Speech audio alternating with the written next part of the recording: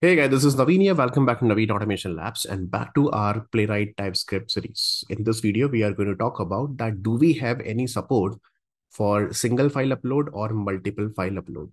But before that, I'll tell you one important thing. Whenever you have to upload a file, for example, let's say I really want to upload a file, I quickly go to my file to upload, or let's say I really want to upload the search.csv file and click on open after that. So you can see that the file is uploaded here. So after that, you have to check one thing, inspect this particular element and then check that input type equal to file is there, name equal to up file is there, but there is no attribute like multiple attribute. So type is attribute, name is attribute, but there is no attribute like multiple attribute. If multiple attribute is not there, then in that case, you cannot upload multiple files here.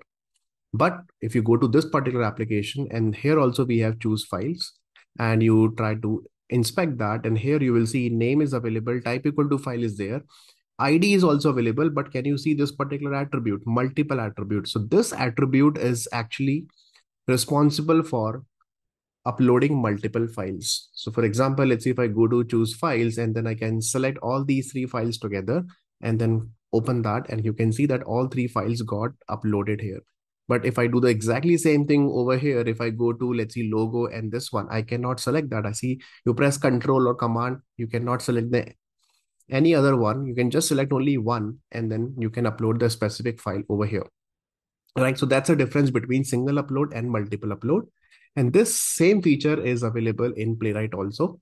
So let's see how to do this. So first we are going to talk about that single upload. Do we have any support for single upload? Yes, it's very straightforward. So let's create one page dot locator, and the locator of that particular choose file. Remember, whenever you have to inspect, you have to check that type equal to file should be there. Plus, you don't need to click on it, because if you click on it, it will open that particular window and Playwright cannot automate this window, right? Because this is coming because of your operating system. Playwright cannot go to your C drive or documents or anywhere, right? So here you don't need to click on this particular button. Here we have to supply the path of that particular file. So how to do this? So here I can see that input type equal to this and name is equal to up file. So I'm going to create first of all one locator here that let's see, the locator is input. I'm going to create one CSS selector that this is the input, and name is equal to this one up file. After that, what you have to do here, just simple create this particular method. Set input files method is available. This method says that you can give me the files, and then as a complete file object also you can give it that, or you can say that here for the single file you can just give me the PDF file or whatever the file is available, just give the path of that. Okay, so let's see, select one file, it's written over here, that's an input file, and give me the path of that particular file. Now file could be anywhere in your current project also, or it could be in your C drive or D drive or anywhere. Let's say I really want to upload this particular logo file, and then logo.png file is there. I just need to get the path of this. So this is my, let's see, file path. So I'll just copy this, come back to my script, and then here in double quote, we have to give the path file upload, and then whatever the file name is logo.png. That is what we have to give it here, and that's it. So this will just simple upload the file. If I run this program, let's see, is it really working or not? And here you can see that logo is added here. So yeah, this is absolutely working fine here. Now, if I really want to upload multiple files, then in that case, we will launch this particular application that I mentioned over here. And here I want to upload multiple files. So I'll inspect this guy once again. So we will see that multiple attribute is available. Name equal to files to upload. We can use it here. So how to use it? Let's create once again await page dot a locator, and then locator is this is again input, and name is equal to files to upload, or you can say ID also you can take it, or name also you can take it, so whatever it is. And then after that we have to do what? We have to use same thing, that set input files method, that we have to use it. Now we have to supply multiple files. In order to supply the multiple files, what we can do, you can supply a single file also or multiple file also. So we have to use this particular method, path dot join method. So here I'm writing path, p small here actually, path dot a join, and then we have to supply the file paths here. So let's see, for example, I'll just quickly take the file path from here, just copy this and directly come back here. So that is my first file path. I'll do one thing. Let me write in the new line here. So that is my first file path dot join. That is what we have written. And now if you really want to supply the second one, so what you just need to do, put a comma here. And now again, I'm passing the second path. The second path, again, I'm writing path dot join file name to search.csv here. And then again, let's say I'm going to write one more, that path dot join. I think what we have taken logo search, and then let's take one more aws.txt file. So I'm just going to write aws.txt here.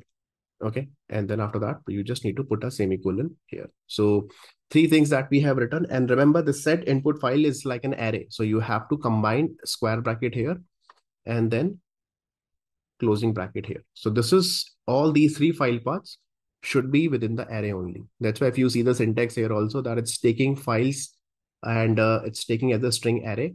And you can see the example also here, that set input files coming from the array to array only, from here to here. So within the array, you have to write it here. Perfect. And let's see, is it really working or not? So let's run it again. So it should upload these three files together. So you can see that yes, three files got added over here.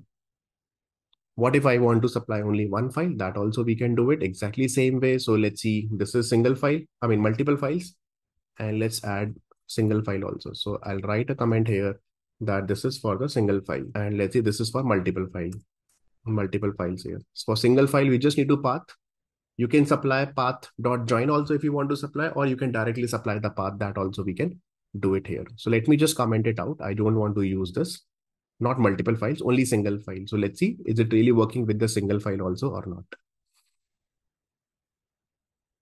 Okay, so browser is launched, and this time only logo.png got added here. So yes, this is absolutely working fine here as well. Now there is one more thing, that what if I want to deselect the specific file or deselect all the files after selecting all the files? So deselection also you can do it here. So for example, let me just comment it out. I don't want to use single file. Again, come back here. And now I'm saying that first you select all the files. It means all three files that you have to select. So let me uncomment it. And then I'm saying deselect all the files from here. So how to do a deselection? So in order to do a deselection, with simple remove all the files, what you have to do, you simple write await.page.locator, exactly same locator that you have to use it. So copy from here to here. And then here, again, you have to write set input files, see this. And then here in the bracket, you just need to supply a blank array sign here, that's it. So what exactly it will do, it will select all these three files, and then it will unselect or deselect or remove all the files from there. So I'll do one thing. Just for the debugging point of view, in between, I'm just putting a wait of 4 seconds here. After 4 seconds, deselect all the files or remove all the files from the selection. So let's see, is it really working or not? Then we will see, can we deselect a specific file also or not? So first you can see all the files got selected. And after 4 seconds, it says no file selected. It removed all the files from there. So this feature is also available. Simple set input file, same method, and supply the blank array here. Now I'll do one thing, same thing I will try with the single selection also. So let's see, after single selection, I want to deselect whatever the file it's selected here, logo.png. After that, I want to remove that particular file from here after few seconds. Now we just need to do one thing. We just need to change the name, because here the locator name is up file, and let's run it here. Let's see, is it really deselecting the single file or not? So you can see that logo is selected, and after 4 seconds or 3 seconds, no file chosen.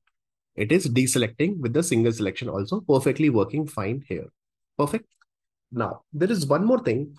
For example, let's see if I select that particular choose file, or let's see single selection, click on this, and let's see aws.txt or whatever it is. And then I click on press, right? And then you can see that whatever in that particular file, the content is visible here. So what if at the runtime, I want to create my own file, give the content as a buffer, and then I want to upload that file, right? So that also from the buffer also we can do it. Buffer means from the temporary file or temporary buffer location also, we can give the file, and on the fly, we can create a file also from there.